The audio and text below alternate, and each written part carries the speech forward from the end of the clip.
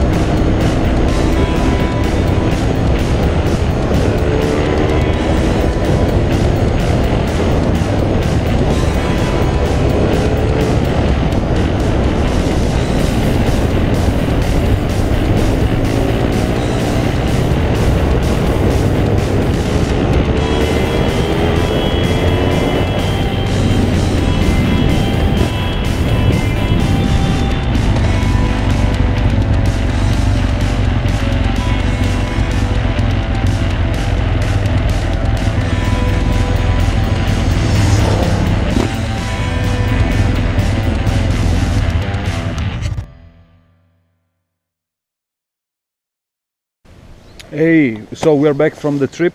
I tested the F800 ST and here are my thoughts. So, first thing first, I don't particularly like the look of the bike. It's too,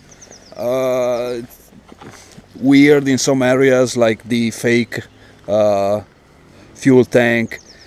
But other than that, I like the bike. I think it's comfortable. It's a proper tourer compared to my F800 GS, which is comfortable as well. But on the ST, the seat is way softer, and the position you take on the bike, I mean, the legs are pretty cramped in a way, but the back and the arms are, properly stretched. Whereas on the GS, you are way more in a, let's call it in quotes, a stiff position. The engine is quite different from the GS one. Gear ratings are obviously longer. They don't have or need the acceleration of the GS, which is made for off-road. So also the engine is and the throttle are a bit more twitchy, whereas the engine of the GS and the throttle are way more, mellow at low RPM in order to give better traction off-road.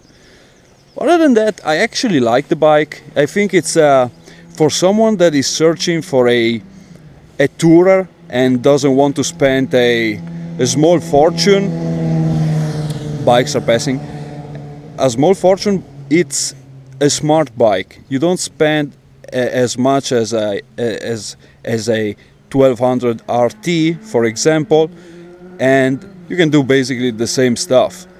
Fuel consumption, as with the GS,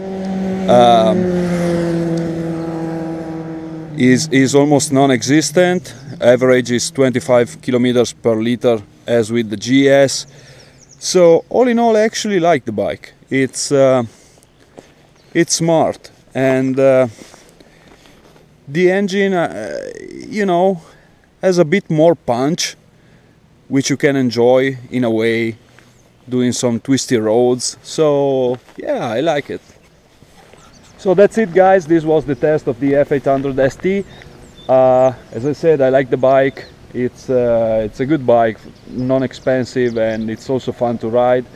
And thanks for watching. See you next time. Oh, and don't forget to check the new Facebook page, which you can find on Facebook at PierreADV. So put a little like on the counter there and on YouTube, and subscribe, and you already know how it is. See you next time. Bye.